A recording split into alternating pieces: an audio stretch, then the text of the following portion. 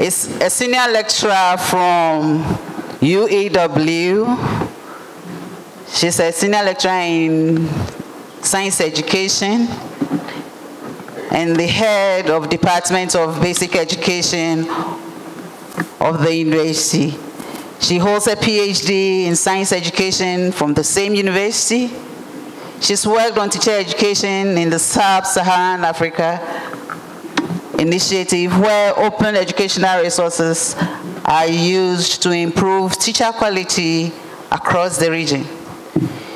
She also works with the Ghana Institute for the Future of Teaching and Education, GIFTED, a collaboration between New York University, University of Education, Winneba, and University of Minnesota. She has several publications in reputable international journals and a reviewer for International Journal of Basic Education, Research and Policy.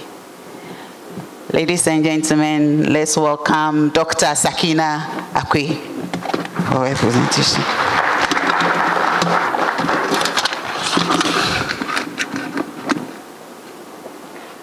I'm going to use this mic.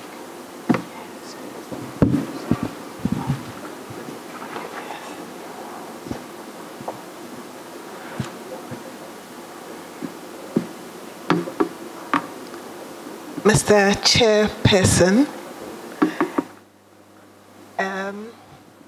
representative from the Ministry of Education, my dear Professor Anamwa Mensah,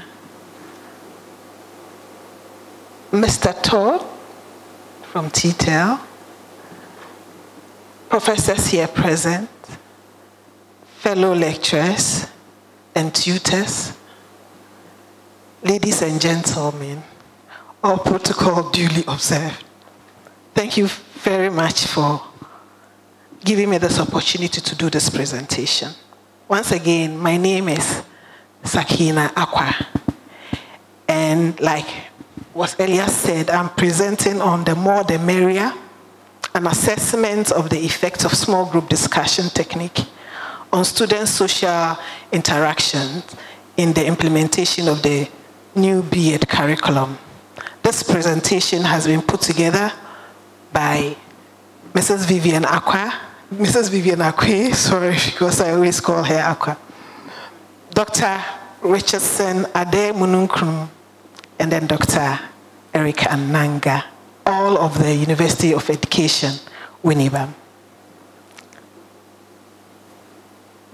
This is going to be the outline of my presentation. So we'll look at the introduction and background. We are looking at the need to explore the efficacy of some of the cross-cutting issues in the curriculum. We are looking at overarching questions, and then the methodology, findings, conclusions, and then implication for implementation. I would like us to watch a brief video to tell us the state of teaching in basic schools and whether we are happy with it.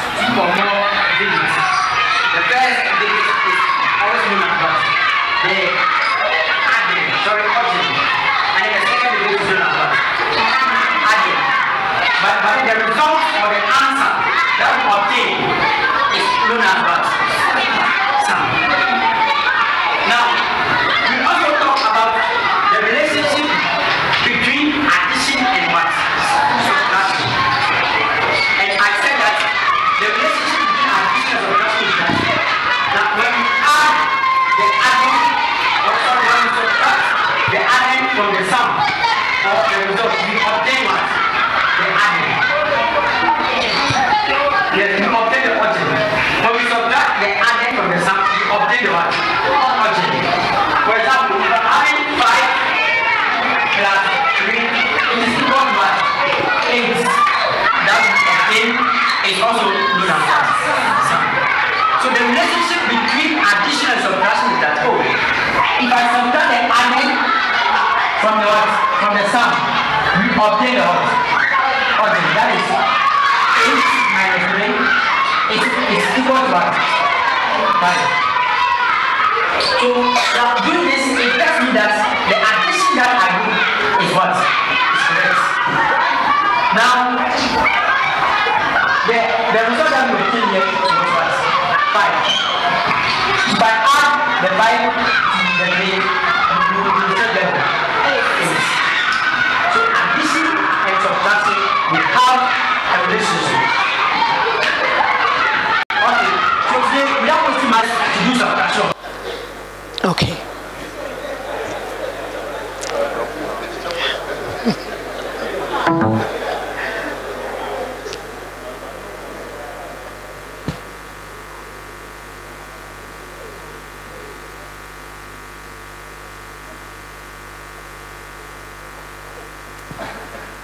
So from what we just watched, the video talks about the current state of teaching in our basic schools. What is right? We are going to look at what is right about what we saw, what needs changing, and then what are we as a nation doing to bring about the change. So what we saw an enthusiastic teacher. Obviously, he's learned his content. He's learned some methodology. And what he learned is based on what we have taught him, lecturers and tutors inclusive. So he's just replicating us in the classroom.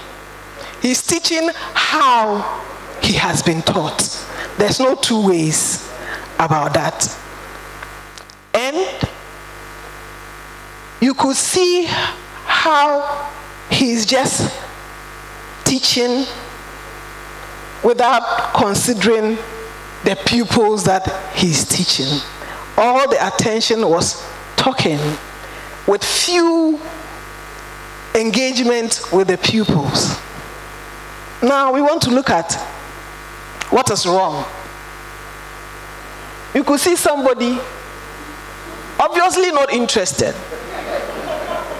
And if you watch the video well, you could see that most of the pupils, unless they were prompted, they were doing something of their own, because they have not been engaged in what is going on. The teacher failed at a point in time to engage the pupils due to the poor quality of teaching.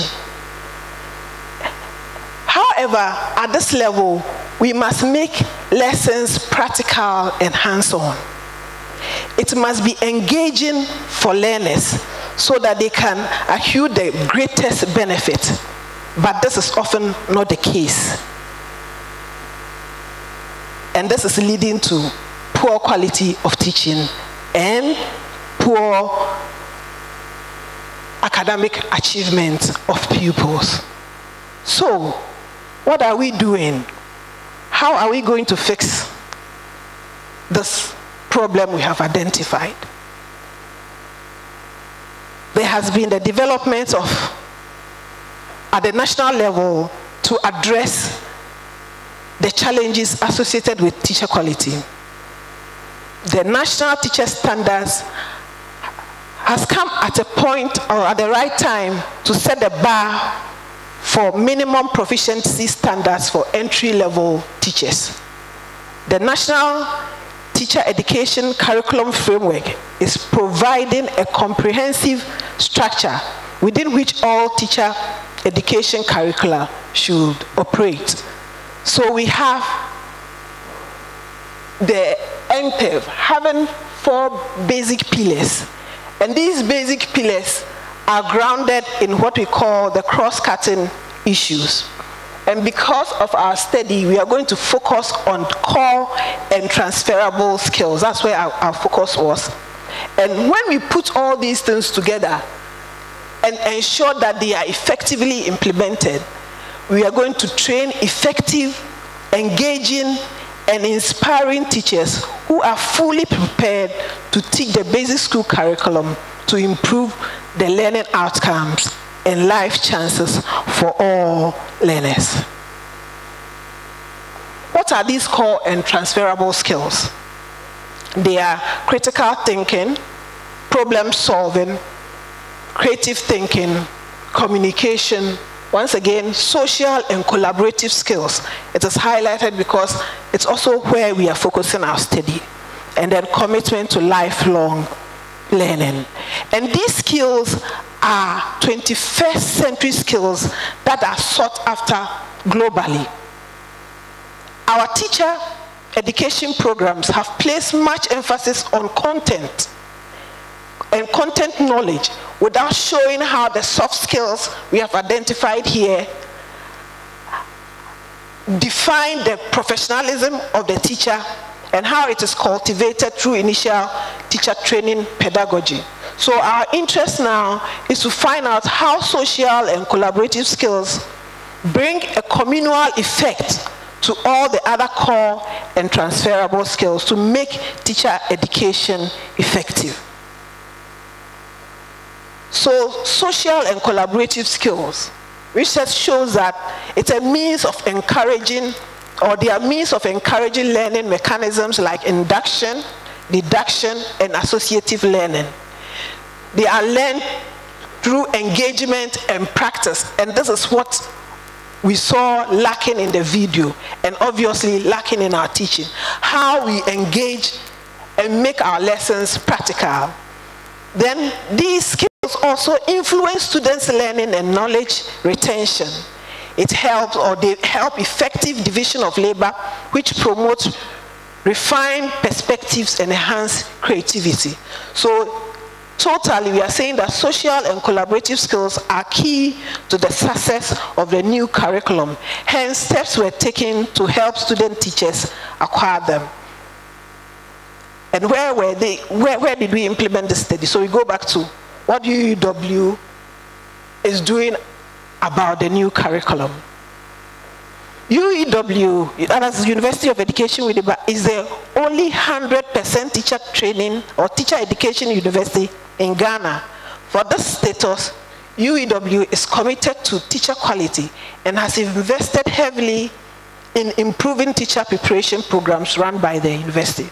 As such, when the opportunity came for the new curriculum to be developed, UEW was ready. And it has made a strong representation of about 70% experts in the writing of the new curriculum. Currently, an equally large number of UEW lecturers are involved in the writing of the models for implementation. At UEW, what did we do? Or which groups were involved? At the Faculty of Educational Studies, there are two departments, and these are the departments of basic education and the department of early childhood education. So these two departments have been involved in the initial trial. And after trying it for almost a semester, we tasked ourselves to assess how poised the curriculum is in the preparation and equipping of the 21st century teacher. What did we do? Although a new curriculum, we as a faculty are interested in its success. Hence, we deemed it necessary to assess the rollout right from the beginning. And this presentation is part of a larger study that assesses the implementation of the new B.Ed curriculum at UEW. So on what we did, we looked at the fact that fewer studies have been conducted within UEW context to assess the efficacy of techniques used in lesson delivery. A lot of the studies have concentrated on maybe pedagogic content knowledge, pedagogy, content knowledge, but fewer studies have looked at the efficacy of teaching techniques used. So we focus on the efficacy of teaching techniques used in lesson delivery. And the purpose was to explore the efficacy of using small group techniques as a teaching technique to help students acquire the social and collaborative skills we are talking about. And to guide this study was this research question: what is the effect of small group discussion technique on pre-service teachers' acquisition of social and collaborative skills. How did we do it? This research is purely quantitative research, and we use a descriptive survey design. Sampling was based on census, and we sampled 306 pre-service teachers. Instruments used were close-ended questionnaire on a 5-point Likert scale, and the analysis were based on descriptive statistics. What did we find? Students' relationship with group members. The study revealed that 72% liked working in groups. Students showed that they liked working in groups. And then 77% were able to clarify questions and answers well during group discussion. Also, 82% got deeper level understanding when explaining issues in groups. Further, 73% think groups achieve success when looking for information. And that 78 agree that their sitting arrangement facilitated group work. Let me say a little on this. For this to be done, we went the extra mile, looking at the lecture system and then space for teaching. We have to use the evenings or any available time. So lecturers involved really had to teach sometimes throughout the whole day and throughout the whole week for this to be achieved, because space is a little of a challenge. Other issues that came up, we realized that 93% said they made new friends through working in groups. However, only 30%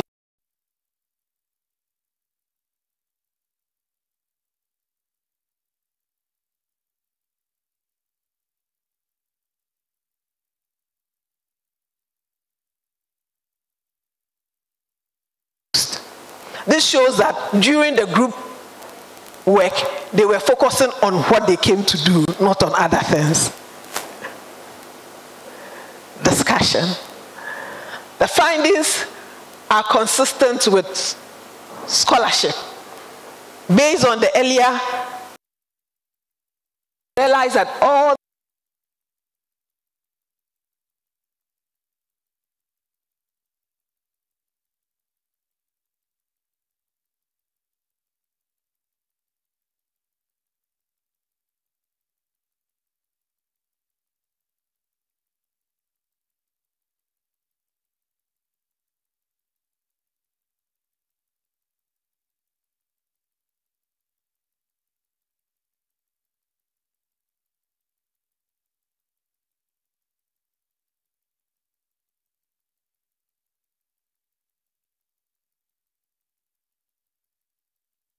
able to start using group work, then they will be able to model it when they go to the field to teach. So group work is very effective. It really works. And for group work to be effective, certain arrangement is key. So we need to develop all the forms of certain arrangement in the class to make teaching effective. And looking at a certain arrangement, something else comes up. Now we want to look at the challenges that we encountered. The first challenge is large class size with fewer, I don't know if fewer tutors or fewer lectures, but fewer lectures was identified. So like I said earlier, we had to put the students in groups. I'm the one teaching, that's my class, and this is 3 times what a level. So I've put the class into 3 groups. This is one group. And this is the biggest lecture room I have to do this teaching. So for this work to be possible, I had to use the evenings, other times that were available. So everybody involved in this implementation had to stretch him or herself for this to be possible. And we are looking at this for only the trial. next semester, when we have level 200 or new level 100s and moving on to level 200, then we're going to have two groups. And the student staff ratio of that department is very high. We have 981 pupils to one lecturer, which is very, very high. The normal is 200 students to one lecturer. So if you're going to use this, which we did, we really stretched ourselves. So it is something that we have to look at. If group work in the implementation of the new curriculum is going to be very, very effective, we have to look at how we are going to have smaller class sizes, and then how we are going to have even the space for the implementation. Then we also had the issue of physical infrastructure, and then also resources. So we are making it known that for this group work to be effective, all these things should be considered. And whoever can provide us with resources should do it. What I'm saying is that this technique works. It helps students to learn. You don't have to force them to do something. Once they are in the group, they're able to find information for themselves. You just go around giving help here and there. But at the end of the day, they will produce the results that you are expecting of them. So it is something that we should do. The curriculum is workable. We should push it.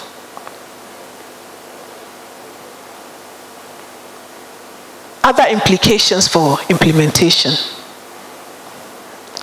The national teaching standard has high expectation for the 21st century teacher.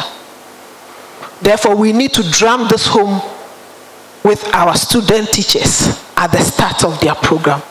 Whatever it takes for student teachers to be sensitized should be done so that they will be able to use it. Then we come to attitudinal change and full commitment required from lecturers and tutors. This shouldn't be a 9-day wonder issue. What we are saying is that the curriculum has the potential to change our story. The curriculum has a way of improving what we as tutors or lecturers do in the classroom. And once we are able to get it, our pupils, our students will get it, because teachers will teach the way they are taught. So if you're going to use this, I can say that it's going to work. So we should change our attitude towards Newtons. We can't expect any different results when you are doing the same things over and over and over again. So we should just move to this curriculum, give it a try, and I tell you that we are going to see results. Then we need regular, continuous professional development. It shouldn't be like we are tired of I don't know how it is done in the colleges, every Wednesday or every Thursday they are calling us for this. No innovation works without continuous professional development. Without it, it doesn't work. So we should be prepared for continuous professional development. It will expose us to what is in the curriculum. It will teach us how to use it. And when we use it, we will testify that issues have changed. Then we also need, and on that, I want to draw, I don't know if it's detail or attention to the fact that UEW is going to partner some colleges of education, and we have the highest number of colleges of education. So I find it unfortunate that no professional development has been given to Department of Basic Education and Department of Early Childhood, who are going to partner the colleges of education. So I think it's high time we also look at us concerning professional education so that we'll be able to do it. I'm telling you that a lot of people, even in the university, have a certain attitude. So if you're not exposed to it, it will be difficult for us to use it. So turn your attention to us too. Then institutional leadership support is very critical. Without leadership support, no innovation will be successful. So whoever the leaders are, at the ministry level, at the national level, at the college level, even at your own level as a leader, you should ensure that this works. You put in your maximum effort to ensure that this curriculum works. I think our story should change. If we are the gateway, we should be the gateway of even education. In the sub-region, when they mention Ghana, it should be a different story. And I can say that this curriculum has the potential of doing that. In conclusion, we say that social and collaborative skills are very necessary for the implementation of the new B.Ed curriculum as they make the training of the 21st century teacher feasible.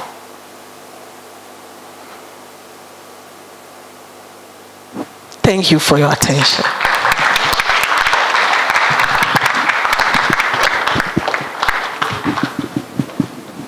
Thank you very much, Dr. Akwa. Let's clap for her again. Yeah, I'm glad our tutors came with us and they will be interested in what they've just heard. Can we take just 2 questions, please? 2 questions, if any. There's one at the back.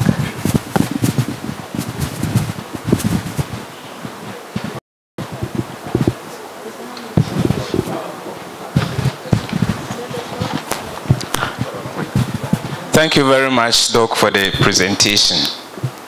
My concern is that from your presentation, it seems that currently we have large classes, lack of resources.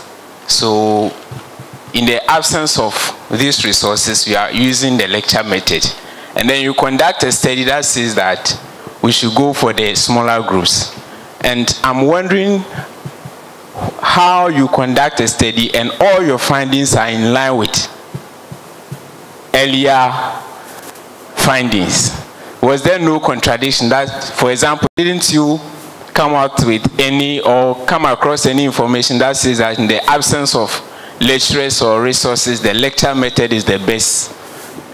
How come your findings, your findings are in line with all the earlier researches? Okay, thank you very much for your question. I have my team members to help me. Thank you very much for your question. Actually, what we did was to divide the whole group into smaller groups. So that huge number that you saw there were divided into groups of 10. In order for the study to be successful. So the lecturers had to go the extra mile to put the students in the desired settings. And that's why we got those results. But if we had worked with the group as you saw them, you see that the results would have been different. So the lecturers had to go the extra mile, divide the groups into 10. In fact, we were having just divide 520 into groups of 10, and we are supposed to meet each one of them at least once in a week. It wasn't an easy thing, so we had to work very hard to get that results. Thank you. Like we said, we wanted to find out how the thing will work. We just wanted to find out how feasible the whole curriculum is. That is why we put ourselves to do that. We were not expecting good results. It wasn't like we needed good results, so we wanted to find out how. We are going to partner other colleges, so we wanted to find out what are the things that we have to handle. Fortunately for us, this is the result we had. Thank you. Yeah, thank you. Mine is also similar to the earlier question.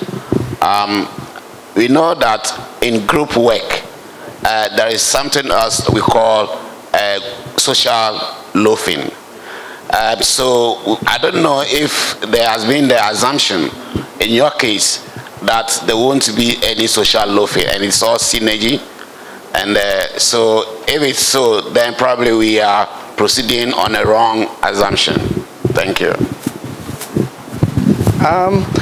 As my colleague rightly hinted, this is work in progress. It's not finished yet. We just felt that these were interesting findings that we could share.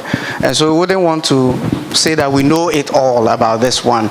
And we're happy to take work back and then begin to look at some of these contradictions as we move along. But for now, these are results that we felt were happy findings that we needed to share to motivate us as we move into the new curriculum. All right, so let's thank Dr. Akwa and her team. Thank you so much for your presentation. All right, I think we'll move on to our next item on the Chief Director will give us his address.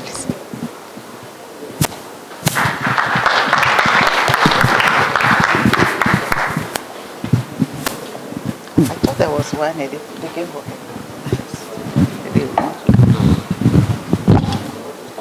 It's not one. Are you comfortable holding it? Yes, no problem.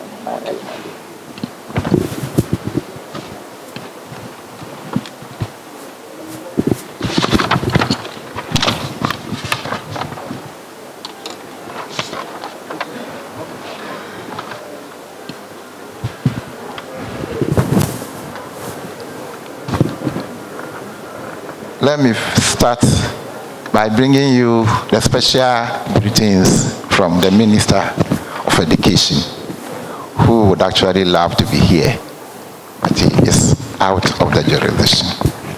That is why I'm standing in for him. Vice Chancellors and Faculty of Education leads, civil society organizations, directors of Ministry of Education and Ghana Education Service, heads of agencies, TETA Ghana National Program Manager, principals of colleges of education, regional directors of education, key education stakeholders, teachers, teacher education unions, development partners, our friends from the media, ladies and gentlemen, may I take this opportunity to warmly welcome you to this second Learning Summit, an important engagement for the teacher education sector, to deliberate on improving and expanding learning in our colleges of education. Today, we are refreshing a commitment that we made during the first summit back in 2017 and sharing key findings from research conducted by colleagues that is shaping the delivery of B.Ed curriculum and its sustainability. The summit is of great significance because our coming together today signifies how teaching and learning is indispensable in the education and development of our nation. I wish to thank NCT and TETA for recognizing the need for us to come together and for organizing this forum for constructive deliberations and to push the reform agenda in our colleges forward. Ladies and gentlemen, with education, every individual has the opportunity to become anything they want. It is education that can make the son of a cleaner the boss of the same company his parent cleans. If education is that powerful, then the approach to its delivery must follow suit. The Ministry of Education acknowledges that a key function of modern education curricula is to inspire the minds of Ghana's children and equip them with both the knowledge and the skills necessary to ensure Ghana's continuous development. Since TETEL program launched 5 years ago, you have all been working side by side to not only strengthen teacher education in colleges of education, but also to facilitate the design of policy frameworks which are creating an environment that enables such changes to have longer-term success, including codes of professional conduct for teachers in Ghana. As we will hear throughout the day, through this collaboration, you are creating change that is having a positive impact on those studying to become teachers, those who are educating our teachers, and perhaps most importantly, all those who enter the classroom to learn. However, what we will hear today should also remind us that we have an ambitious goal, and to achieve this ambition requires consistent and continuous efforts. We must continue to ensure that evidence on what is working and what needs improvement from colleges across the country deepens our understanding of the BEd implementation and guides us as we strengthen and sustain these reforms. Ladies and gentlemen, these educational reforms are continuous. We therefore must understand the importance of this evidence, which not only creates change in our educational system, but also gives insight into why this has to be done and why it's important.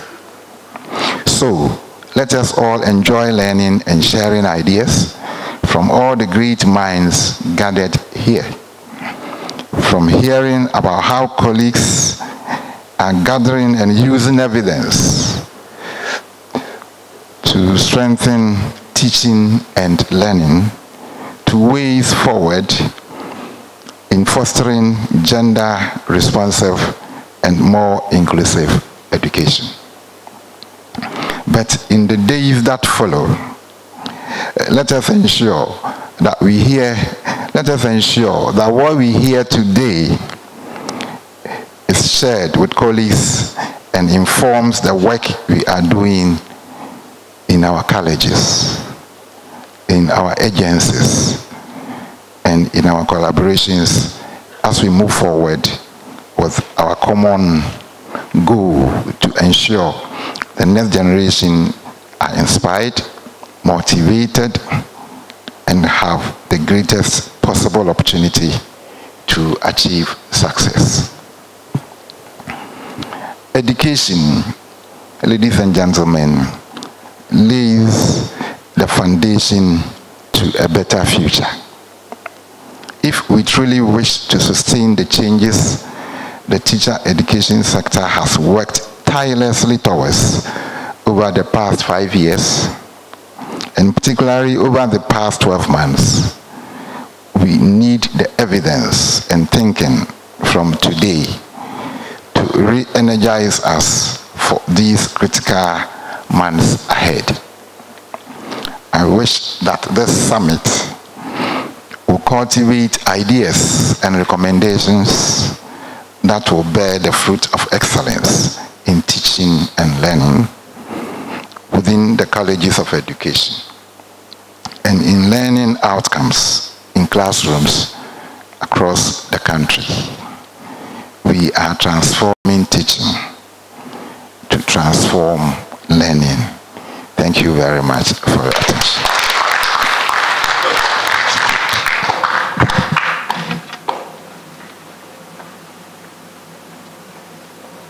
Thank you very much, Chief Director.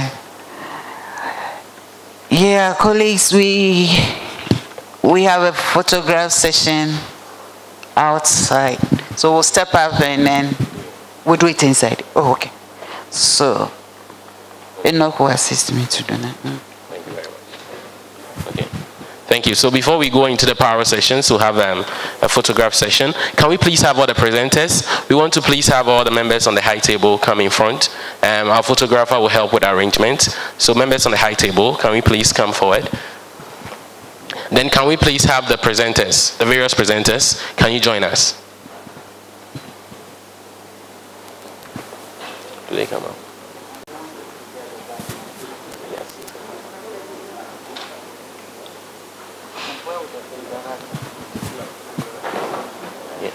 Yeah, you can come in front. So they come up. Yeah, please come up. Robin, can you please join them?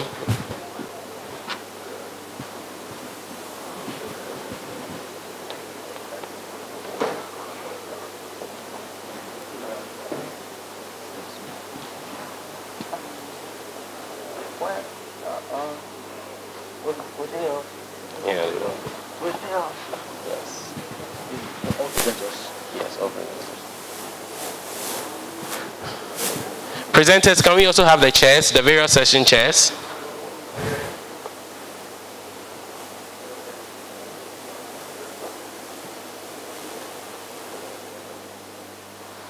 Thank you very much. Next, Sprinkoff, Principals of Colleges of Education, can you please come up? Members on the high table, please stay.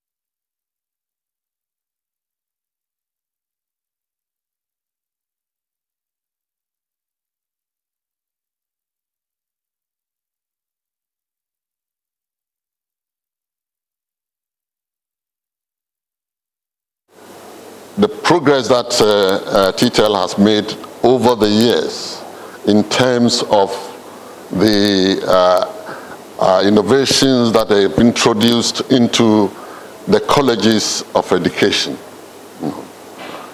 And we have done already the baseline, the midline, and today we're going to listen to the endline results. And we have one of the researchers who undertook this research, Yahaya Nkrumah, who's going to help us understand the results of the final endline analysis. So without much ado, I'm just going to call on Yahaya to make his presentation to us. He has 30 minutes, and it starts from now. Now. Thank you very much, Mr. Chairman. Good morning, everyone. Once again, my name is Nkrumah Yahaya Ahmed from JMK Consulting. In 2015, JMK Consulting won a bid to conduct a baseline assessment for the TTL program. The main essence of the baseline study was to establish the situation on the ground before TTL implemented its interventions. By so doing, TTL would be able to measure the impact of the interventions they are putting in place in the various colleges. And then after 2 years, which is in 2017, we also conducted the midline assessment. By the time we conducted the midline assessment, TTL had already started implementing some projects in the various colleges of education.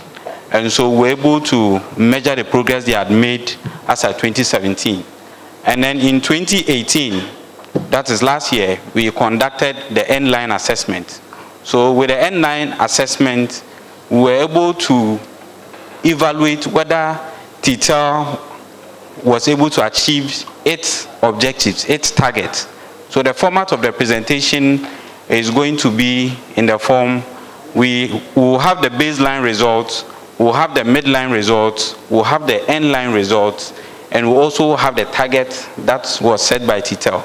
And so they will be able to see the various progress they made over the project period.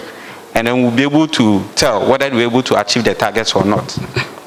I'm told I have 20 minutes, so we'll have to go in quickly.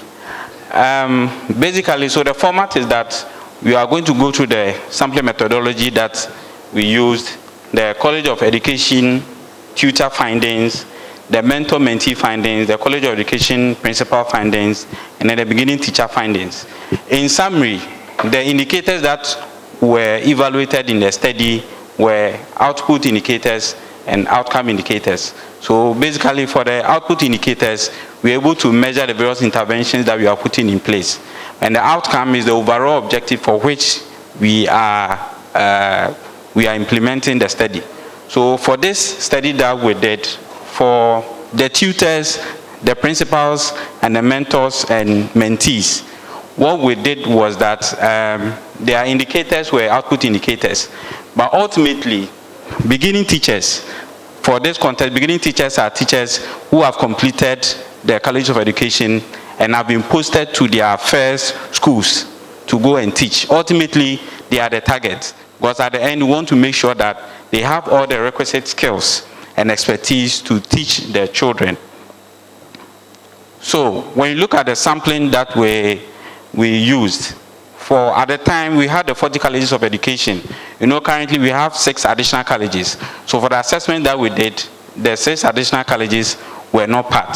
So we interviewed the principals of the College of Education, their secretaries, and quality assurance officers. That is 40, we interviewed all of them. And we also sampled 293 College of Education tutors, and then 2,930 student teachers. So for the 2,930, what we did was that for each tutor that we either observed or interviewed, we selected 10 students from his class. And then we conducted an interview with the 10 students in response to what the tutor had said. So for the beginning teachers, we also interviewed 408 sample, and then 4,080 pupil, which means for the beginning teachers also, for each teacher, we interviewed 10 pupil. So for the interview we did with the pupil, it wasn't a one-on-one interview because they are quite young. We used an approach called a sleeping game. So for the sleeping game approach, it wasn't a sleeping competition per se. What we did was that we sampled the students, the pupil from the class, we isolate them in a different class, we assure them of confidentiality. We also make sure that the beginning teacher is not in the classroom. So what we ask them to do is that they put their head on the desk so that no one sees the other. So we ask them a question. If they agree to it, if they say yes, they raise up their hand without looking at anyone. If it is no, your hand stays by your side. So for example, some of the questions we asked them was that, when your teacher is teaching in class, does he prefer to call more boys than girls when he asks questions? So if they believe that is what the beginning teacher does, they raise up their hands, or otherwise their hand remains on their side. So basically that is the approach we use. And for the mentors and the mentees, usually when the students in the colleges get to year 3, they are assigned mentors who help them with their teaching practice. So we interviewed one mentor, and then the mentee is also interviewed. So we had 410 mentors, 410 mentees, all across the baseline, midline, and then endline. This was the format we used, the same sample size. But we didn't interview the same people because we assured them of confidentiality. So we randomly sampled from them. So for the colleges, apart from interviewing all the principals, what we did was that we sampled 20 colleges out of the 40. So it's with these 20 colleges that we interviewed the tutors for the assessment. So we will go through the output indicators first, and then the outcome indicators will be last. So we'll start with the tutors. With the tutors, the first indicator measured the percentage of English, mathematics, and science male and female tutors using TETL teaching and learning materials for lessons and tutorials. This was the indicator. So if you look at the indicator, the terms of reference for the study was focused on English, mathematics, and science tutors only. So if you have other teachers teaching other subjects, they were excluded in this study. So specifically, we looked at TETL materials, whether they are used to plan lessons, whether they are used to teach lessons, and whether the students use them. If we look at the findings, we've broken them down into English, mathematics, and science, male and then female. So we realized that at baseline, obviously, no one was using TETL teaching and learning materials. So we have 0 throughout. But at midline, TETL had given all the materials to the colleges.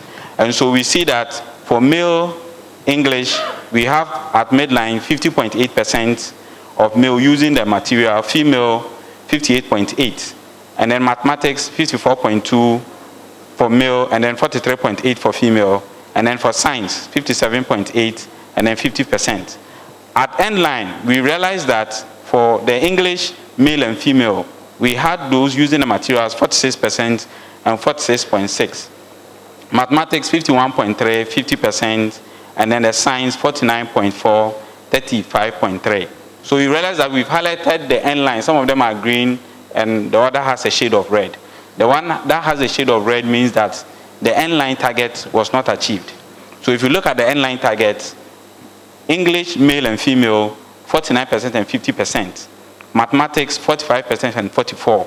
So we realize that for mathematics, both male and female mathematics tutors were able to achieve the target. And for science also, the males were able to achieve the target, but the female were not able to achieve the target. So the second indicator was a percentage of English, mathematics, and science male and female tutors demonstrating student-centered teaching methods. So the various components that we looked at include use of different interactive methods, range of questions, promote a tutor who promotes whole group discussion, group pair work, use of assessment strategies, gives constructive feedback, use of strategies for mixed abilities, use of leadership for learning strategies. So these were the various components that we looked at. And for this also, for the tutors, we had two forms. We had classroom observation apart from classroom observation, we did KI, key informant interviews with them. So for the classroom observations, we had circuit supervisors who were trained over a period of 4 days to be able to do this assessment for the colleges. So if we look at the findings here, we realize that at baseline, even before TETEL started implementing its interventions, 23.3% English male, 36.7% for female, and for mathematics, 28.6, 22.2, for science, 26.0, and 5.9 for female for science. You realize that at midline, there was a significant increase in the proportion of tutors who were demonstrating student-focused teaching methods. 67.8, 61.8, 62.7, 75.0 for mathematics, 66.3, 72.2% for science. So at end line, we still see a progression in terms of the achievement of the indicator. So if you look at the indicator in the end line, all of them are green, which means that for this indicator, TETEL was able to achieve all its targets. So the targets were 63% for English, 58 and 66% for maths, 59% for science, for both male and female.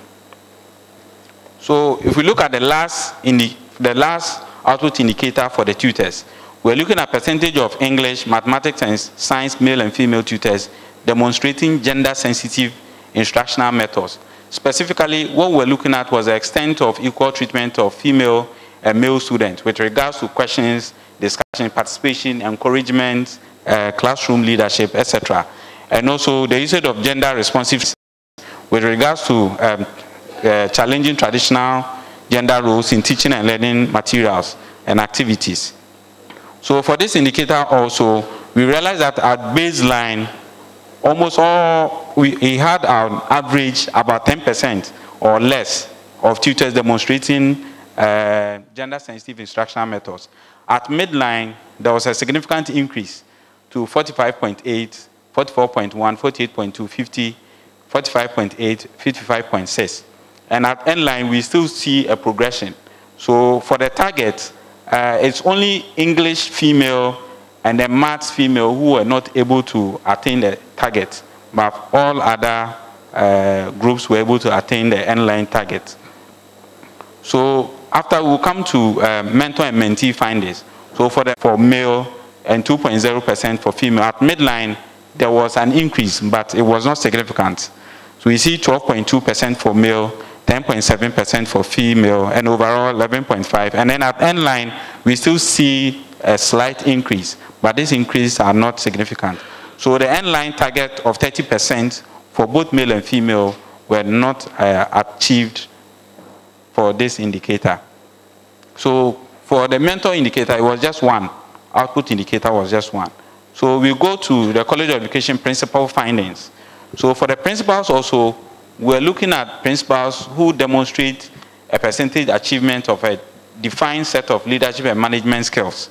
Specifically, whether the colleges have vision and mission statements and whether they are aligned, the level of stakeholder involvement in the development of these statements, whether objectives have been developed from the visions, use of vision to inform college development plans, and college principals' understanding of the statutory roles and responsibilities of the governing council, and then whether they are set up and level the functionality of committees of governing council and academic board.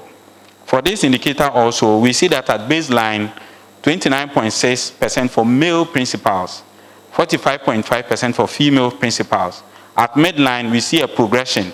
64.5% were able to demonstrate their leadership skills, and then 55.6% for female.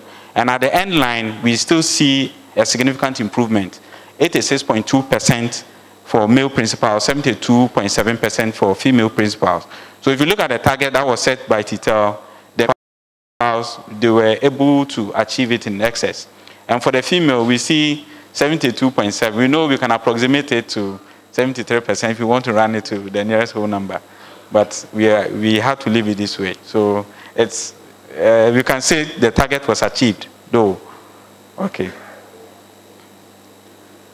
So for the second indicator, principal or colleges meeting 50% of their annual targets, including gender-related targets within college improvement plans. So for this component, the various levels we were looking at was gender planning, financial management targets, teaching and learning targets, partnership and cooperation, infrastructure and environment, and then student engagement. So for this indicator also, at baseline, none of the colleges were able to score anything. They had 0 at baseline. And at midline, we had 7.5% of colleges meeting or achieving 50% of the annual target. And then at the end line, we had 20% of colleges being able to achieve 50% of the annual target. So the end line target was 26. So we realized that at the end line was close, but we were not able to achieve this. And about the last indicator was percentage of colleges with a defined set of management policies demonstrating a defined set of gender-sensitive criteria. So for the policies, we have, I think, about 14 policies: staff recruitment, sexual harassment, quality assurance policy, acceptable use policy, teaching and learning policy, inclusion and gender policy, health and safety policy, tutor code of conduct, admission, and so on and so forth.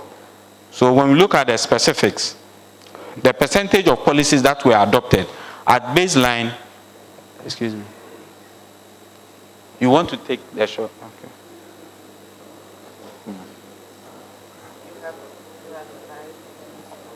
Okay. Okay. At baseline, 46.8% of policies were adopted. At midline, 82.1%, and at endline, 96.3%, which shows a significant improvement. And for gender-sensitive policies, 20.9%, 70%, 80.7%, which means we were also able to achieve the target for the indicator. So we are now coming to the outcome indicators. So for the outcome indicators, as we indicated, this was the overall. This was what we were hoping to achieve. So male and female beginning teachers demonstrating core competencies in pre-tertiary teacher professional development and management policy framework. So if you look at the various components, use of strategies to open lessons, use of strategies to provide clear explanations, so on and so forth. When we look at the findings, we see that TETEL was able to achieve the targets for both male and female teachers for English and mathematics and even science, except for female science beginning teachers who had 21.6%, though the expected target was 30%. So the next indicator, male and female beginning teachers demonstrating knowledge and application of basic school curriculum and assessment. So with this, we are looking for the use of strategies to provide clear explanations for new concepts, use of different teaching and learning materials, use of different interactive methods, so on and so forth. For this also, TETEL was able to achieve all its targets, except still for science female. They had 23.5%, though the target was 30%. And then indicator 3, outcome indicator 3, percentage of male and female beginning teachers demonstrating gender-sensitive strategies. So application of all teaching methods equally to male and female students, use of gender-responsive strategies to challenge gender roles and gender norms, etc. For this indicator, TETEL was not able to achieve any of its targets. So basically, these are the key findings for the project. Am I within time? I'm within time. Okay. Well, we've heard from Nkrumah. They are co speak.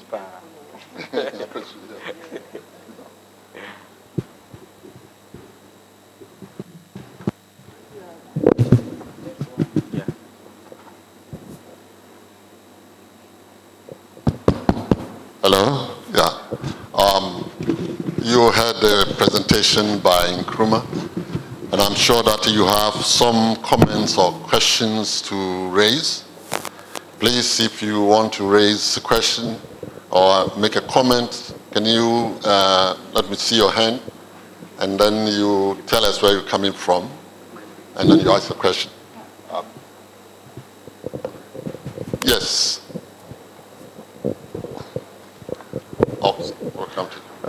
Thank you very much. I'm Suleimana Adams Achanso, Dean of Faculty of Education, UDS. I want to know how you arrived at the percentages, or you determine them. Okay, thank you very much. With respect to the percentages, you realize that for each of the indicators, there were various components of the indicators. So TTL, in collaboration with JMK, developed a rubrics that was used for the computation. So for example, for the principal interviews, we asked the principal questions, and then we also ask similar questions to the college secretaries and also the quality assurance officers, and then we triangulate the results. So the rubrics that were developed, that was what we used throughout the period. So it was standardized across. So the rubrics combines all the questions, award points for the number of responses that are given by the principals and also the college secretary. In the same way, for the tutors, we also had observation. Each observation had scores that were assigned. So if a teacher, maybe in the classroom, shows some particular competency that is in line with what we are looking for, he is awarded that mark. So based on that, we made those computations. Thank you. Okay, Mike is a kind of clarification. Okay. Okay, I am Brian James Grundo, Principal, EP College of Education, Bimbula. The division of the numbers, the participants into female and male, we know they are not of the same number. So could you share with us how you came by this? Basically, without even telling us the total number of teachers, if your interest was not there, but on the gender issue. Basically, obviously, when you go to the colleges of education, the number of male tutors and female tutors are not the same. Even for the principals, number of male and female are not the same. But they were measured within the context. So out of all the female tutors, what was the proportion of those females who achieved the target? Please, I don't know if I'm clear. So basically, for example, we interviewed tutors. Maybe out of the 408 tutors that we interviewed, we had 300 male and then let's say 100 female. So the 100 female were evaluated within the context. Even in this case, it was within the subject. Male science tutors and female science tutors. We take them as a whole and analyze and see what proportion of male science students achieve the target. What proportion of male English tutors achieve the target. So they were computed as a group on their own. So it wasn't like we were trying to compare the results. So those are within, yeah. Thank you. I'm David Ayaba, Principal, Boa College of Education, Pusiga. The last indicator where TTL target was never met at all. Yes. Did you care to also find out or assign reasons to why that was not done? Because in all the previous ones, there were some significant successes. So what could have been the causes? Basically, one of the limitations for this study was that we didn't have a qualitative element in it. Currently, I'm sure if the principals are here, they are aware that we are currently conducting an annual assessment currently. But for this study, we had a full qualitative approach to it, both quantitative, just as we did, and a full qualitative. But so far, from our checks with the classes, what we realized was that the mentors especially, so we realized across the gender component was not being achieved because in class, they do not exhibit those competencies in class, whether consciously or unconsciously. So in discussions with TTL, they indicated that as part of their training, they always prompt them to be gender sensitive in their approaches. But it seems that still, though we've seen some progress, but we've still seen that there are still gaps in that sometimes when they go to the class to teach or to follow through with the curriculum, they, whether unconsciously or unconsciously, do not follow that. But what we are doing is, as I said, for this assessment that we are doing for the current assessment, we are taking all that into consideration. We are having focus group discussions with the mentors and mentees. So naturally, all these issues will come up. So I'm sure in our third meeting here, we'll be able to get the specific reasons for you.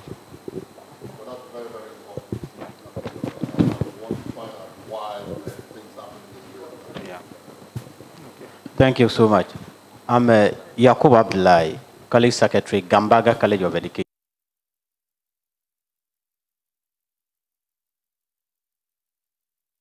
Principals and some of them use 100% in terms of getting the respondents. But the figures are displayed. Can you please just tell us how you got some of the figures as indicated?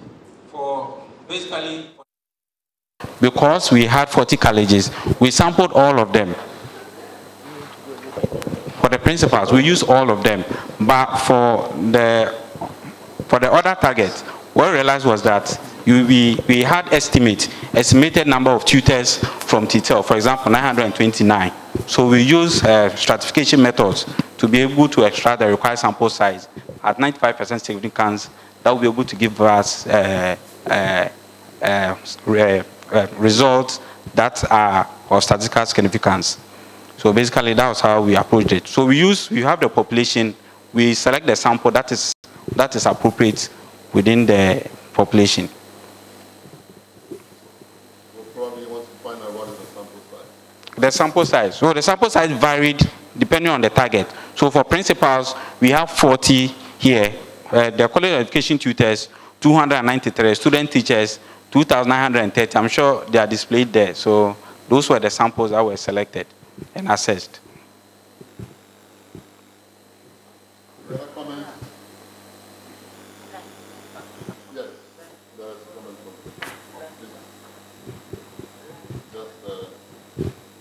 we have just about 3 minutes.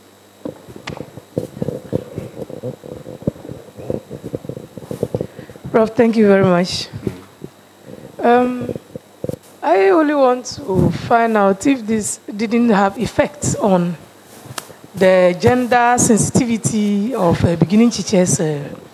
Please come again. Yes, I'm saying that I just want to ask if this, that is outcome indicator 2, percentage of male and female beginning teachers demonstrating knowledge, it's PDA. Yeah, it's indicator 1 rather.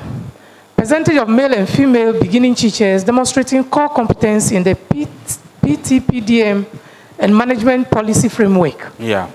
If you look at the N-line results, you realize that apart from female under science, yeah, the rest had achieved the target. Exactly. However, when you come to the last, where beginning teachers sensitivity to gender issues, yeah, they have all not achieved. Yeah. So I want to find out if the usage of the competencies in PTPDM policy, having high achievement there, wouldn't have reflected on this data. Because looking at the teacher professional development and the usage of this competence in the classroom, then we should feel that if here they woefully achieved at the end line, it should reflect on their competencies in the PTPDM policy usage in the classroom. Thank you very much. Okay, thank you very much. So you realize that for that indicator, the components that were assessed were use of strategies to open lesson, use of strategies to provide clear explanations for new concepts and skills, use of different teaching and learning materials. But for the PTPD that we evaluated here, didn't take gender sensitive into account in the components. So the components were measured separately. Yes, the components were measured separately. That's why that's why the fact that some of them showed the use of techniques to address mixed abilities and so on and so forth. But in terms of the gender aspect, we didn't have, though there was a progress, but the target that TTL set to achieve was not achieved. Yeah. Or unless, yes. Can I get that? In the PTPDM policy framework, we should consider gender issues highly within. Yeah. As this has become one of the core areas that the current curriculum is addressing. Okay. Thank you very much. Okay. Thank you. Very much. Thank you, Nkrumah. Can we applaud him for the presentation? Yes. We're now moving to the next presenter. And we have here, the topic is the new B.Ed curriculum and making of 21st century teachers in Ghana. UEW student teachers, perception of students-centered pedagogy. And this is going to be given by Dr. Mununkum Richardson. Yeah. Richardson, you have 20 minutes presentation, 10 minutes questions. Right. Thank you very much, Mr. Chairman. Good morning, colleagues. For the opportunity to thank you for the opportunity to present this work. In the spirit of collaborative teaching and learning, I'm going to present with my colleague Vivian. And so Vivian is going to start us off, and then I'll come in to continue. Thank you very much.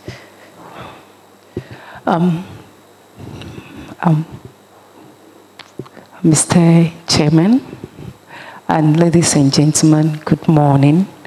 I'm highly honored to be here to present on our topic, the new B.Ed curriculum and the making of 21st century teachers in Ghana, UEW students' perception of the student-centered pedagogies.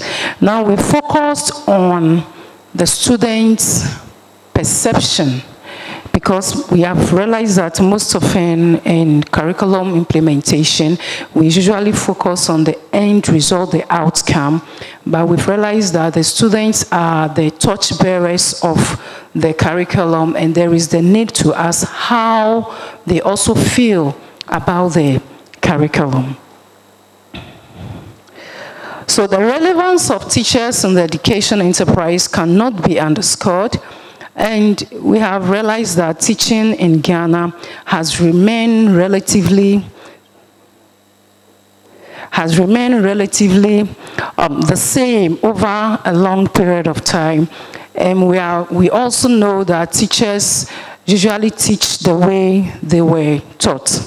So now we have the traditional teacher who banks a lot of methods and content, and then goes to the class and then just pour it on the pupils. And we all agree that this is not working for us. So we have the consensus to move away from this kind of teaching to the kind of teacher who is effective, engaging, inspirational, and fully prepared to teach the basic school curriculum in order to prove learning and outcomes. For this reason, there was a development of the national standards, the NTEP, and then the writing guide, which together culminated into the creation of the curriculum that will make the 21st century teacher who will possess all the characteristics that we look for. And these characteristics are teachers who are engaging, inspirational, teachers who are prepared, they have integrity, and they are very honest, and they will be able to bring the kind of outcomes that we desire in our learners. So prior to the full-fledged implementation of the curriculum, 2 departments of UEW began to try it ahead of its full-fledged implementation. After a semester long of implementation, we tasked our students to share their thoughts on the innovations that the new curriculum offered in their lecture halls. So, with the study, the approach was quantitative, descriptive survey, and then we used the census to select all the students that we taught in the basic education department and then the early childhood department. We use questionnaire with 45 close-ended items, and then the analysis that we used was the descriptive statistics and some correlations. So from here, I'll leave the rest to my co-presenter. So what did we find? One significant observation from this, the analysis we did, was that the students were experiencing new teaching methodologies. We were happy to observe that our lecturers were not treating it as business as usual, and they were actually implementing new methodologies as spelled out in the curriculum. And so the responses you have there are the mean responses from a range of 1 to 5. And a 4.27, for example, is very significant. Positive overall rating in terms of student teachers admitting that they were experiencing new teaching methodologies. Group activity, they rated highly that their lecturers were using them in group activity. The lecturers were allowing students to do independent research, and they were moving away from the lecturer just teaching them everything. And the lecturer were making individuals present in class, which was not the norm prior to the trial of this curriculum. So we saw that lecturers were embracing change, and students were being given learning experiences with new teaching strategies that they were not used to before. We're particularly interested in the inclusion of ICT because it is a big issue. With the 21st century skill required that we have technological skills. And with our present situation where a significant number of teachers are classified as digital immigrants, we were interested in finding out how ICT use could be incorporated in the classroom. Usually there's always the complaint of lack of resources. And so what our team there did was to try to innovate by using smartphones in the classroom. And we wanted to find out, even with that, how many of our students have access to smartphones, because that could also become an impediment. And we're interested, we were very surprised to know that approximately 90% of our students had access to smartphones. It was only a small percentage of 10. 1% having it sometimes, and then 9% no access to smartphone. We're not just excited by the 90%, we're still interested in the 10% who were not having access to see what could be a possible reason. And knowing that research suggests that age has something to do with people's interest in use of technology, we wanted to correlate our findings and analyze to see whether age had something to do with it. And so we looked at the relationship between age and access and use of smartphone, and we observed that yes, it was significant. There was a relationship between age. There was a significant negative correlation between access to smartphone and age, which means that at 0.05 significance level, the older the student, the more likely they do not have access to smartphone, which is consistent with literature. But that also has implications for us moving forward with the implementation of the curriculum, and I'll be talking to that as we move along. We were interested in finding out whether their use of smartphone in class has improved their skills in ICT, and we got very interesting results. A significant number, close to 85% of them either agreed or strongly agreed to the question of whether the use of smartphone has improved their ICT skills. And as I will mention later on, they were taught how to search information and all of that, and they believe that that had improved their use of ICT. And by extension, we believe they will be more excited to use it in the classroom when they eventually become teachers. To the specific, for example, and tying that into self-directed learning, our students were interested, reported. We had significant results emanating from students' self-directed learning.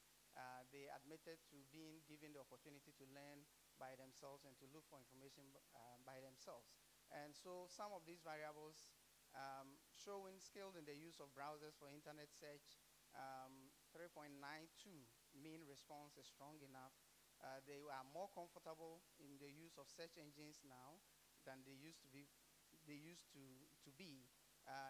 They are now searching using unique terms to narrow down to desired responses instead of the general usual typing of everything in the browser or the search engine, and using particular search engines that will give them more academic information, such as Google Scholar and not the general Google search.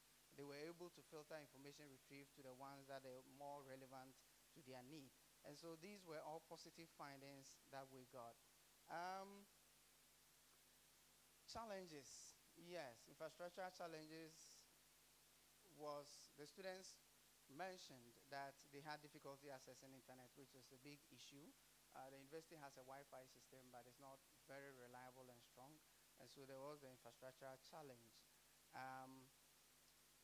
They also had difficulty locating appropriate website for information, which meant that even as lecturers, we still needed some CPD on how to help our learners to know more about how to search information.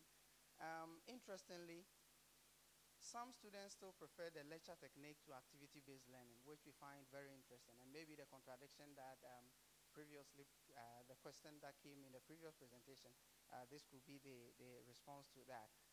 We were surprised that in spite of the students rating activity method highly, a significant number of them, a mean of 3.62, still preferred lecture method, which we were not very sure about. And so this ambivalence they were demonstrating is giving us the indication that we need to do more research to find out why. And the next steps in our investigation will be investigating how this happened. Another challenge we saw was that some students, although we're happy with group work, also were mindful of the fact that it seemed to have slowed them down. So they said they worked faster when they were working alone.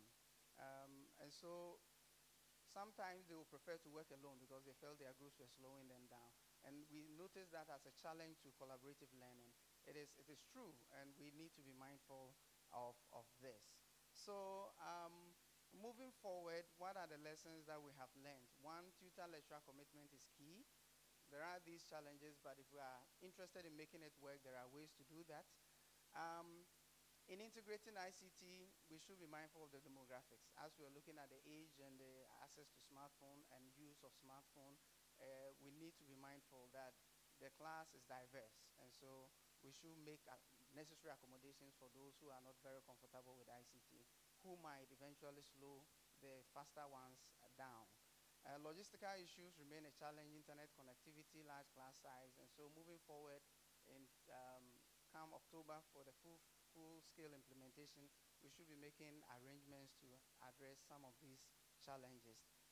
Mixed ability of learners ought to be managed well.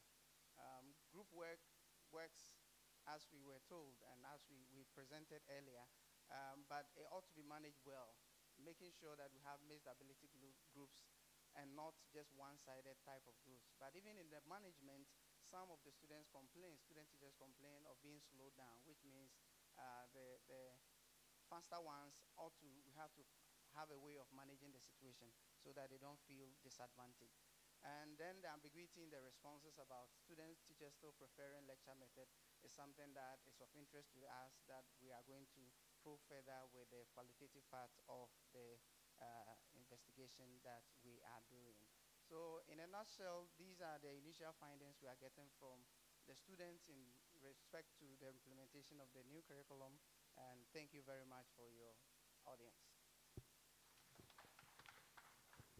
Well, thank you very much.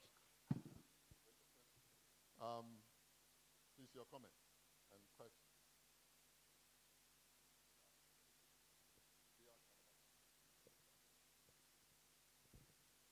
Thank you very much.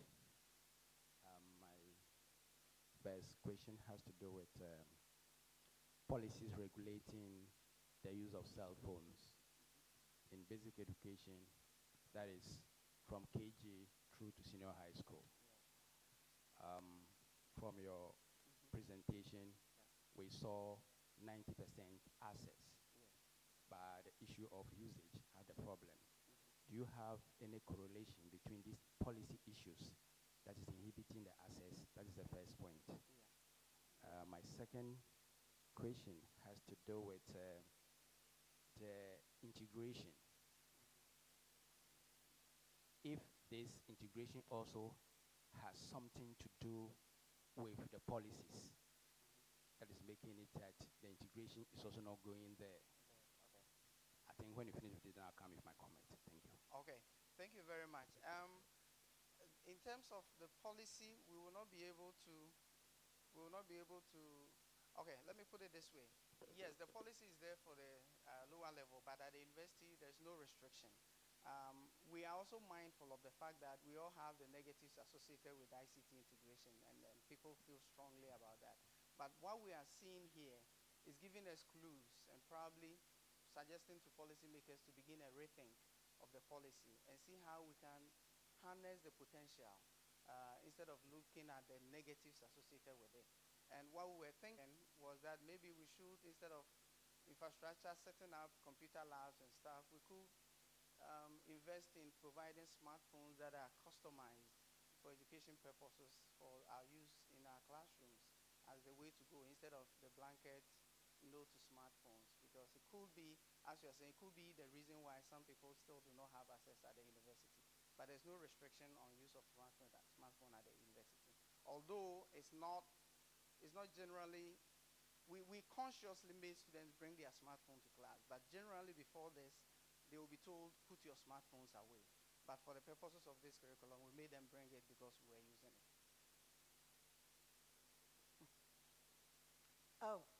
Firstly, I'd like to say that I think it's absolutely superb that you're doing this kind of work at Winneba, which will be really, really useful when the other universities begin to pick up the new BEd curriculum. I think it's stunning, and I want to know much more about it. The second thing is, I think the observations around independent work versus group work versus lecture, I don't think it's one or the other or the other. I think it's about making decisions about what's the most appropriate methodology for the content you're teaching. Yeah.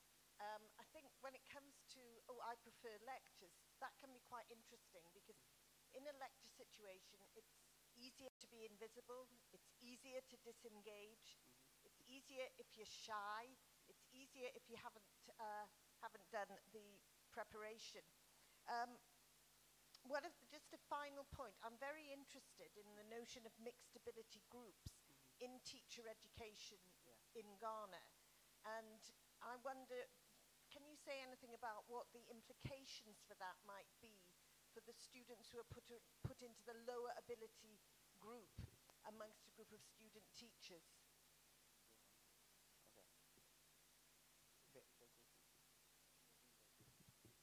Thank you very much.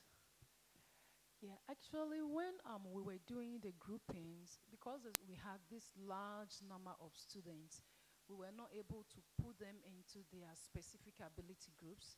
But what we did was we had their index numbers from 1 to 520, and we grouped them according to the index numbers. So we have 1 to 10, 11 to 20, 21 onwards in groups of 10.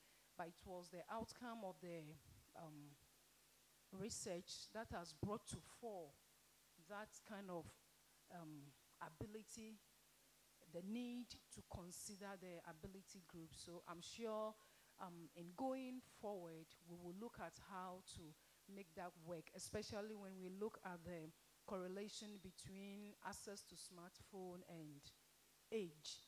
So when that happens, the next time we are going to look at the age of the student teachers, and then we will mix them with other groups who who have the good access and they have the skills, so that they will help them to come up with it. Vivian, that's exactly, it's Vivian, isn't it? Yeah. That's exactly the response. So you're talking about more confidence being able to support the less confident, rather than putting all the least confident into a group. Spot on. Thank you very much. Thank you, too. Hello, excuse me. Please, Prophet, excuse me. Car number GT 25/0909. You are needed by your, yes. The Yeah, the comments part of the question and ask. I think the settings in the universities are different from the colleges and the partnership schools. The basic schools do have restriction not to bring phones to the school.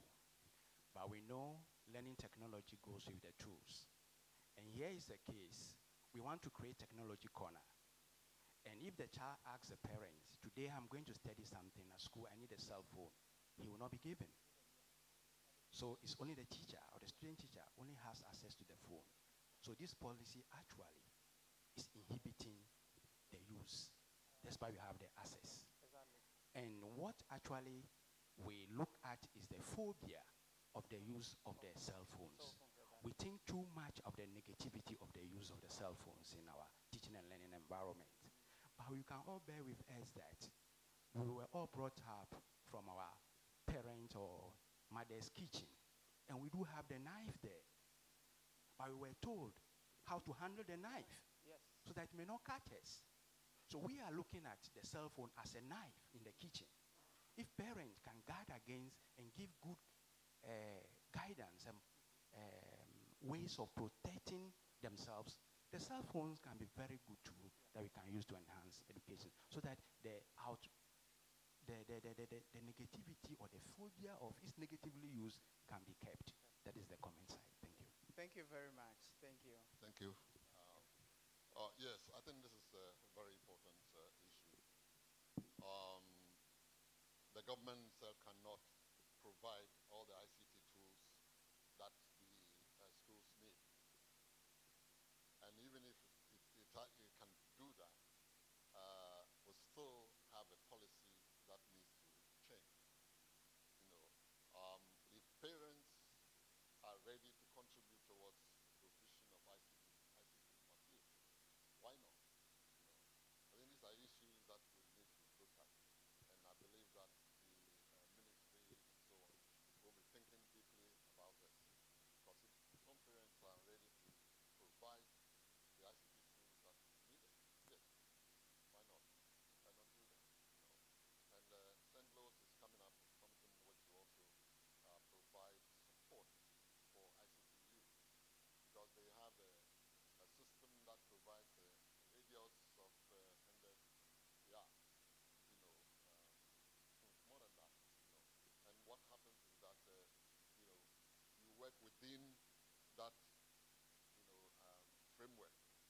Within that, you can access things within it, but it's restricted to only educational materials. You can go beyond that, And this, if it's introduced into the schools, will make a big difference. So thank you very much. Can we clap for the presenters? The last presentation.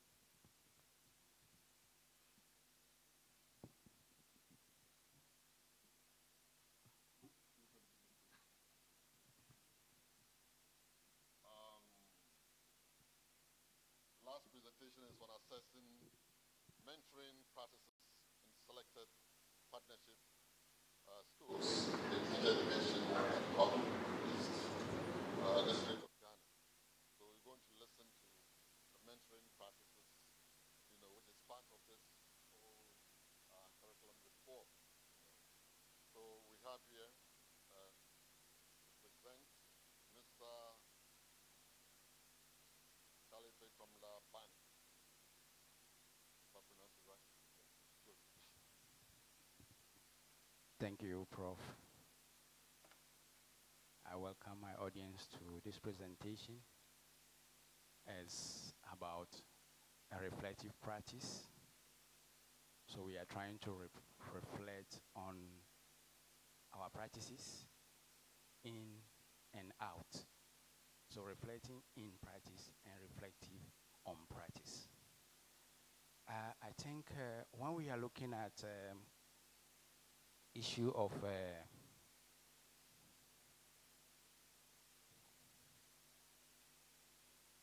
assessing mentoring practices in selected partnership schools in teacher education at Kogi East District of Ghana, basically we want to find out what we are not doing right. And I am looking at a model where we are fetching water into a basket, which we continue to pour. I'm also looking at another model, which is constructing an arc using the same radius. Definitely, we'll get the same circumference. But when we change the radius, we get different arc and a different circumference. What are these principles telling us? We are doing the work, training teachers in the classroom, student teachers, of course, putting in all our efforts to make sure that the newly researched methodologies,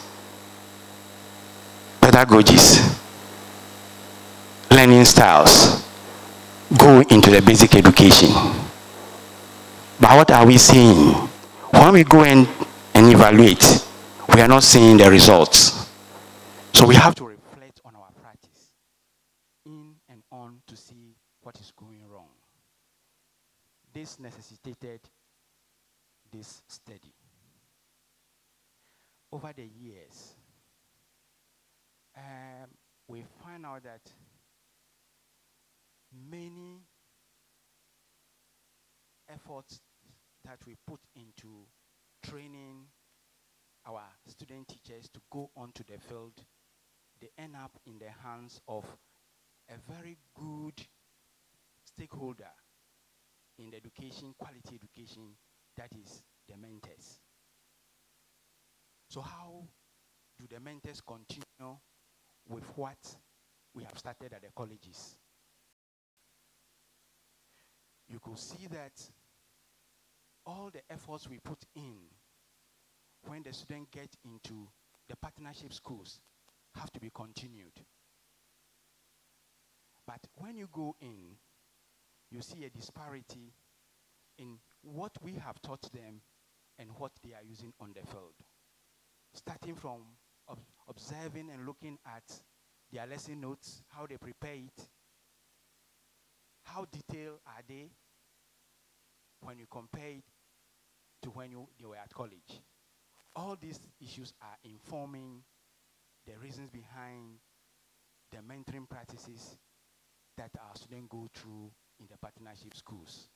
So the first research question that comes to mind here was, what are the barriers to effective use of college education, best practices in basic education?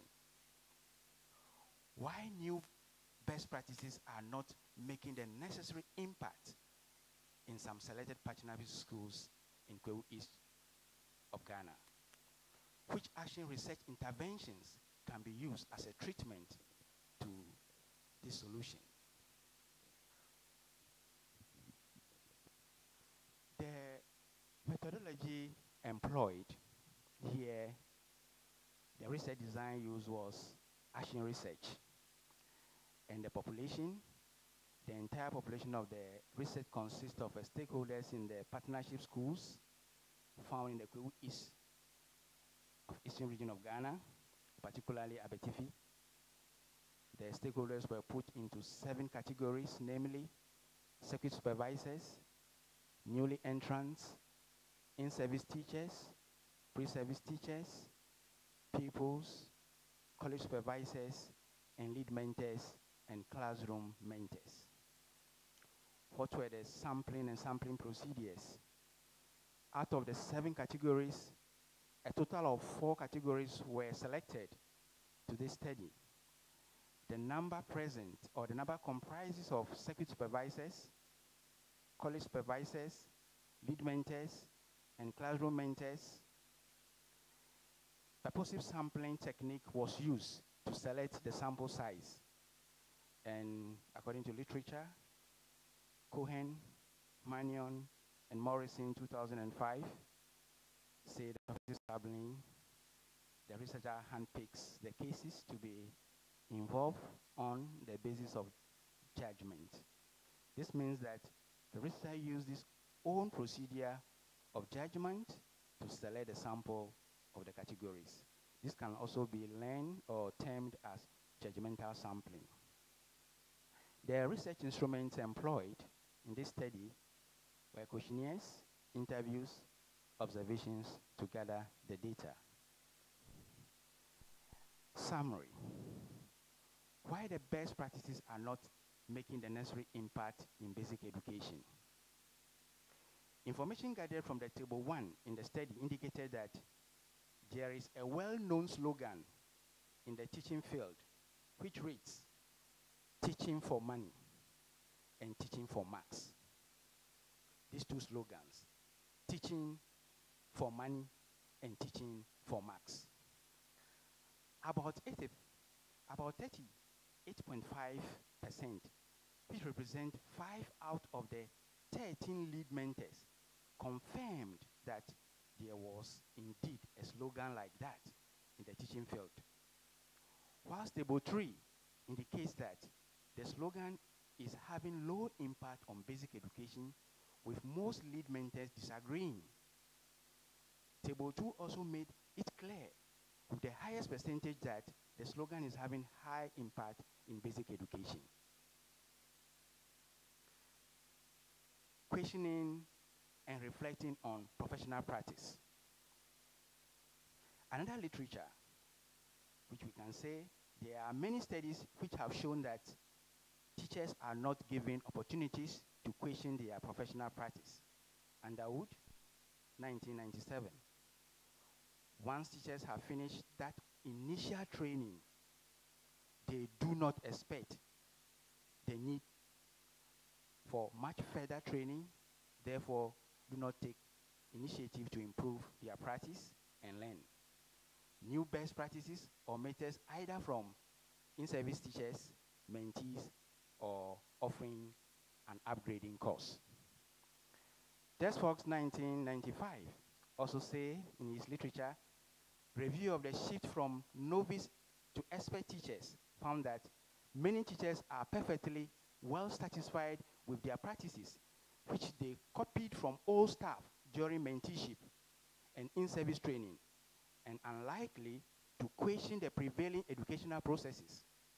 In regard to old knowledge, we can speculate that the impact of new experiences, that is, the best practices, will be severely attenuated if it is in conflict with teachers' basic ontological categories. Examples, their beliefs about nature of the job, the nature of childhood. Therefore, if teachers see no need to change or question their current professional practice, they may not accept the use of new current practices or methods in teaching. What attitudinal and behavioral changes must be prescribed for mentoring or mentoring practices or processes? We realize that some attitudes and behavior must be prescribed for mentors in mentoring processes in order to enhance effective use of best current practices in teaching and learning in basic education. From table 4, it was identified with the highest percentage that most lead mentors mostly agree that the statement relax on the use of best current practices as taught in college is in pre-service practice is mentors and mentoring problem. Relax on them. We also realize that this means that mentors should be hardworking and not relax on the use of best current practices for preschool, for pre-service teachers to also imitate. Mentors in mentoring process are also to assist in changing the slogan in the teaching field to promote the use of current and the best practices in basic education during in-service practices. Mentors should also adapt and adhere continuously to the learn current college teaching methods from mentees. What are the conclusions? Mentors should not continue to assume that mentees, that is interns, and all others in mentoring or mentorship partnership are coming to them with no good current teaching methodologies in pedagogies or andragogy.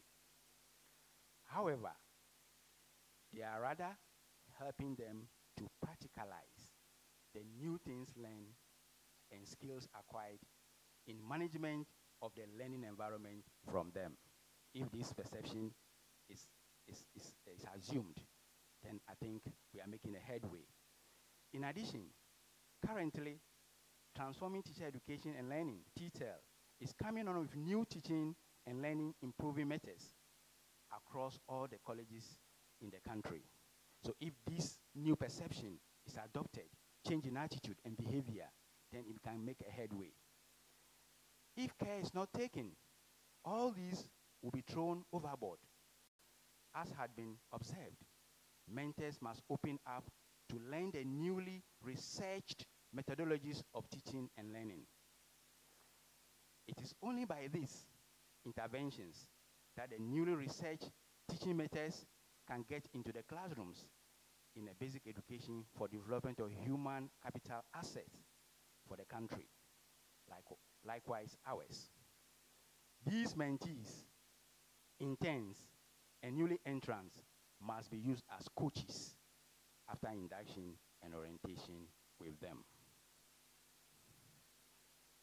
Thank you for your audience.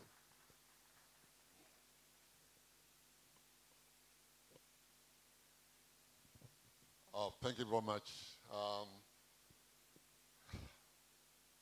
Just raised some issues. Can we have your comment?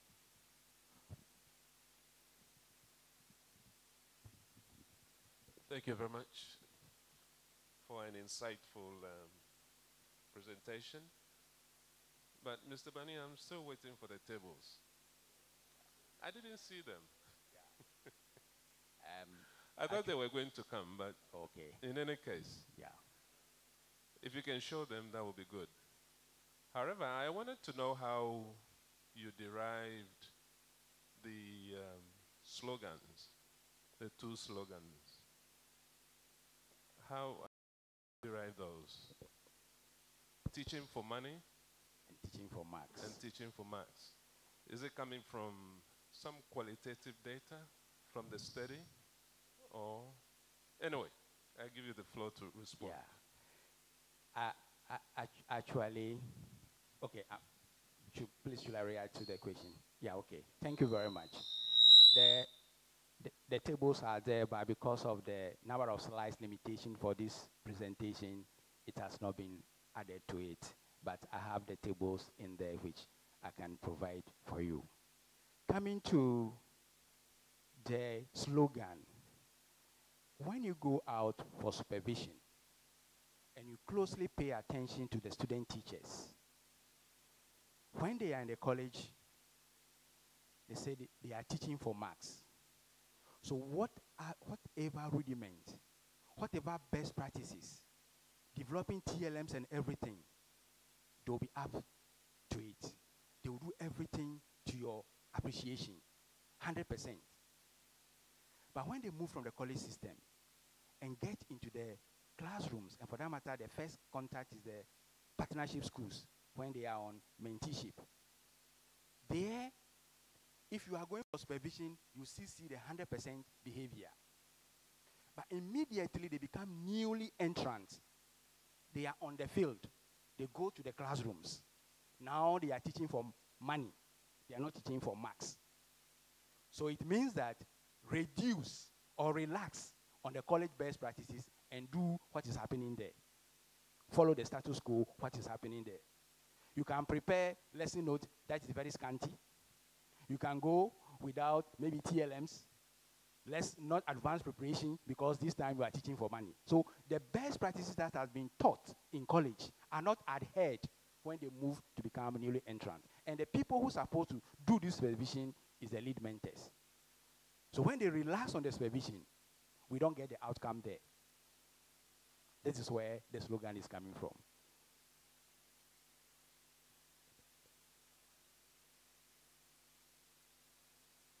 Yeah, then that should have been your topic. You see, we are learning. I'm learning, you are learning, and if we don't correct ourselves, we'll make a lot of mistakes. Your presentation, there was no interaction at all. you see, you were reading, like, you see, that is why we call PowerPoint. You need to project your font size to a minimum of 32, so that those of us sitting out here could read your font. And you put a whole lot of things there. It should be 6 bullet points per slide, please. And what you put out there, we couldn't read it here. I'm saying it with humility, so that when you go in international conferences, they are going to kill you there. Okay, because you need to look and do interaction. Okay, and if you know you can't put any table there, do not mention it at all. Okay, because you're a PhD student, that's why I'm saying this. Thank you very much. Prof, thank you very much.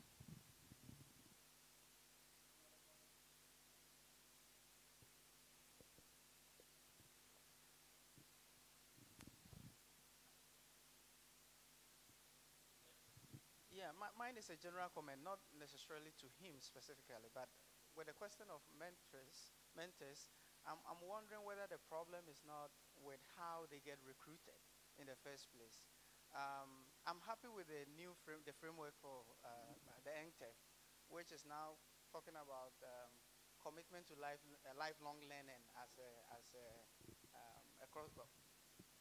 skill to be developed whilst in school. Because I think the challenge has been a lot of our teachers who believe once they are done with college, then they are done learning.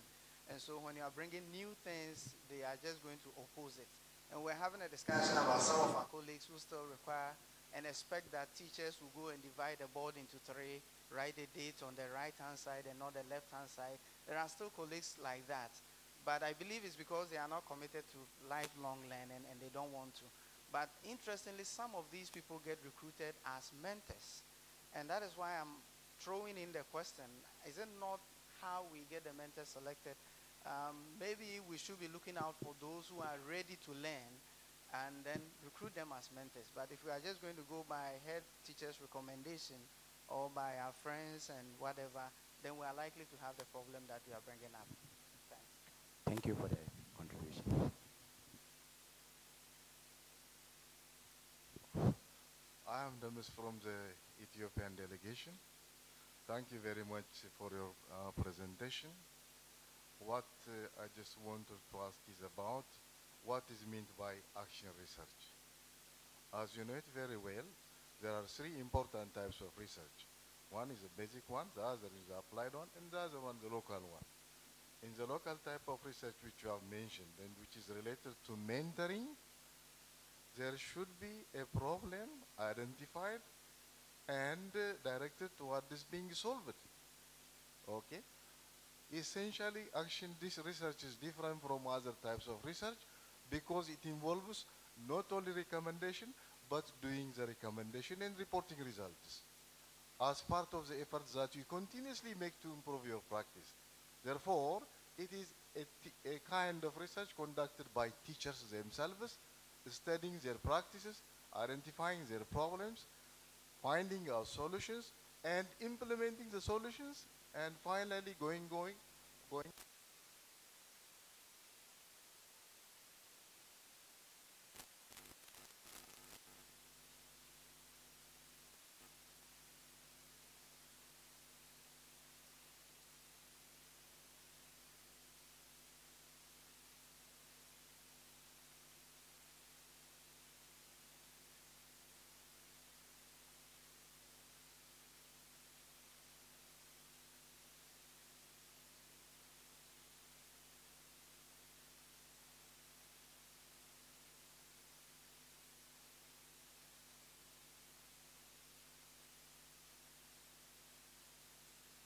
And what is expected of action research? And what kind of measures have you taken in order to improve the practice? Thank you very much. This is my question. Yeah. Thank you very much. Exactly as you said, treatment intervention. So after the sections, we go back. If you could see the, I don't know whether there's the pictures there. The first was when we collate the data. When they realize their practices, the shortfall of their practices, the recommendation and suggestions, we send back the same questionnaire to them as a treatment. And they now realize that, yes, they fall short of this and they have improved. So the mentors realize that they have to go back and pick up and use their best college practices in the mentoring process.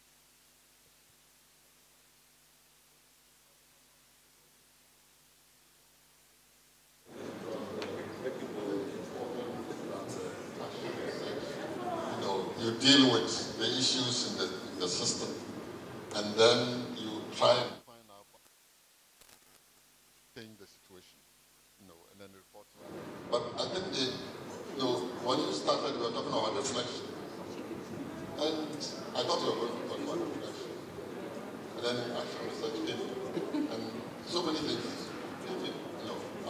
So the focus was not, directly on what you were doing. I think there should be clarity in what the...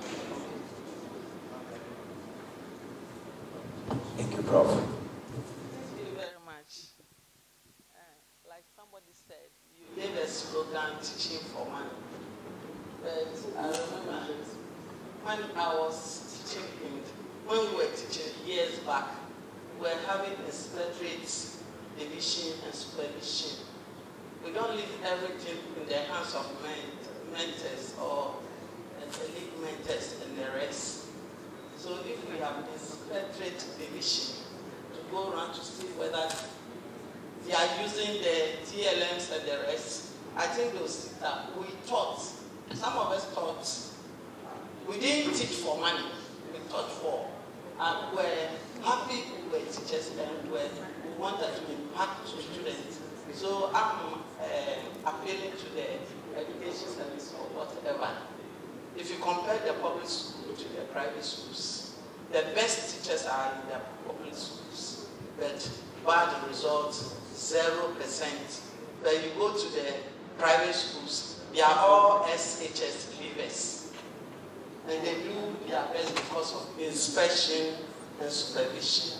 If that is lacking, you can do everything, and then education will still continue to suffer for lack of supervision.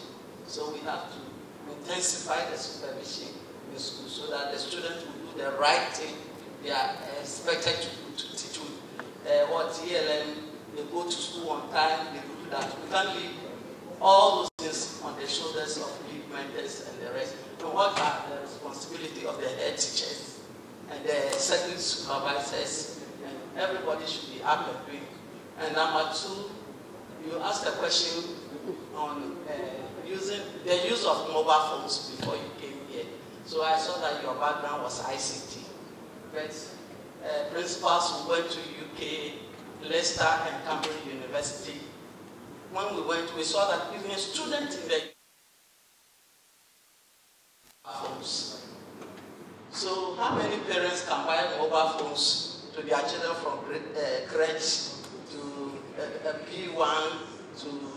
I think the best we saw was that some of them were using tablets and computers.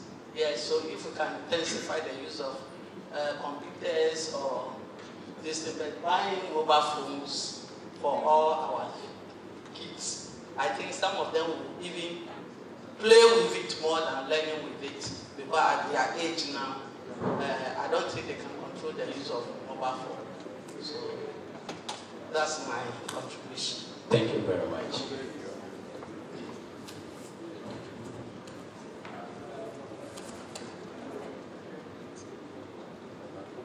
Thank you, Mr. Vani. Thank you very much for the presentation. And I think Madam has said it all. On your slogan, maybe you could use that as another area of topical issue you can look at, so that you look at the supervisory aspect of their teaching. And make sure they can implement the new system we are putting in place to help have a quality teaching and learning process.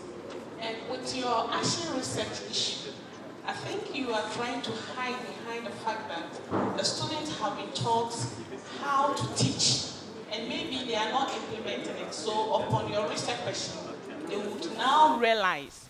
But once you are doing the action research, then you should try and find an interventory activity, something that you would put in place for them to practice or to have a hand-on, so that they will use to improve upon the quality teaching you are talking about.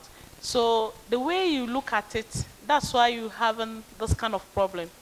Your questionnaire, yes, it has given you, or it has established that they are lacking something. But then what did you, at the middle, do before the next administration of your research question? That's what I think you are lacking. So maybe if you can put that in place, it will help you very well. Thank you very much. Thank you too. Okay. My name is Rhoda. I work with UNICEF. In your presentation, you mentioned that when you realize that when the student teachers go to the schools, whatever they learn there, they don't implement. I think it goes to buttress what the earlier colleagues have said, that maybe you need to do a deeper dive to find out why they do not implement. What is the environment like? And they are not doing that. I'm also pleading with you that whatever outcomes you have, you also share with the National Curriculum Assessment Center, NACA, because currently as it is, they are also revising the curriculum for the pre-tertiary level. And so some of these findings will help shape the curriculum and then intense supervision at the pre-tertiary level. Thank you very much. Okay. Okay. Thank you very much for the presentation. I can see you put a lot into it. But I have a very simple advice, and I'm still going back to the two slogans.